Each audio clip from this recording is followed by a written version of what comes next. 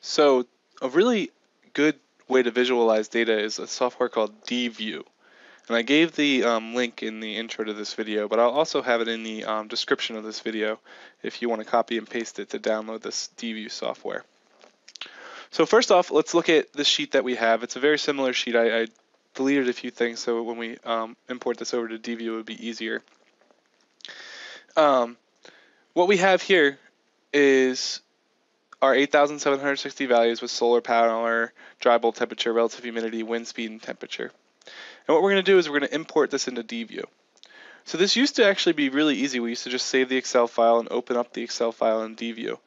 But it's not compatible with Excel 2013 files. So what we have to do is we have to first go to File, Save As, and we're going to save it as a CSV file. So I'm just typing that name, but the main thing you have to do is change it to, instead of Excel workbook, we're going to do a CSV comma delimited. And then we're going to hit OK or save. So we definitely want to keep using this format. And then we're going to need to close this file because Dview can't open it unless Excel is closed. And we're going to hit Don't Save. So let's go ahead and open Dview. You got a little view of my video editor. And we're going to go ahead, and this is what it looks like when you download and open Dview. It's available on all the computers at Delaware Tech Energy Department. If we open this, we're going to go to the file we just saved, which is tip16 sheet CSV, and we're going to hit open. So it'll take a little bit to process it. And now we're going to start showing things. So first off, Dview only, and we're going to get rid of that for now. Dview only accepts files that are 8,760 hourly data pieces in length. So that's really important. So it only accepts a year's worth of hourly data. So it's very specific. It's got to be 8,760, and it's got to be hourly data. So it could be weather data, it could be utility data, it could be anything, but it's got to be hourly. So that's really important. And you can see that as hourly time series here. So let's just look at temperature, because temperature is probably the easiest thing for us to look at. And this is the temperature for January. And you can see every single day in January, the temperature goes up and down, up and down, up and down. And what's nice about this is we can zoom out. So we can see the temperature trend through the year. You know, it's a little harder to see. And we can zoom in at different locations and go across and whatnot. So that's really cool.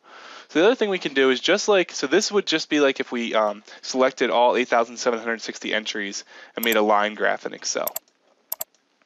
So let's go ahead and look at our daily profile. So the daily averages this is every single day. It averages the 24 hours in that day, and it makes a point for each of those. So if we zoom in a little bit more, so what you can see sort of here is that every single day has a value, and that's it. So let's go ahead and zoom out again. So that gives us a little bit, more filtered picture with the average temperatures. Let's go ahead to monthly. So monthly, there's only going to be 12 values because now it's averaging every single month. And these daily and monthly things are things we could do with pivot tables in Excel.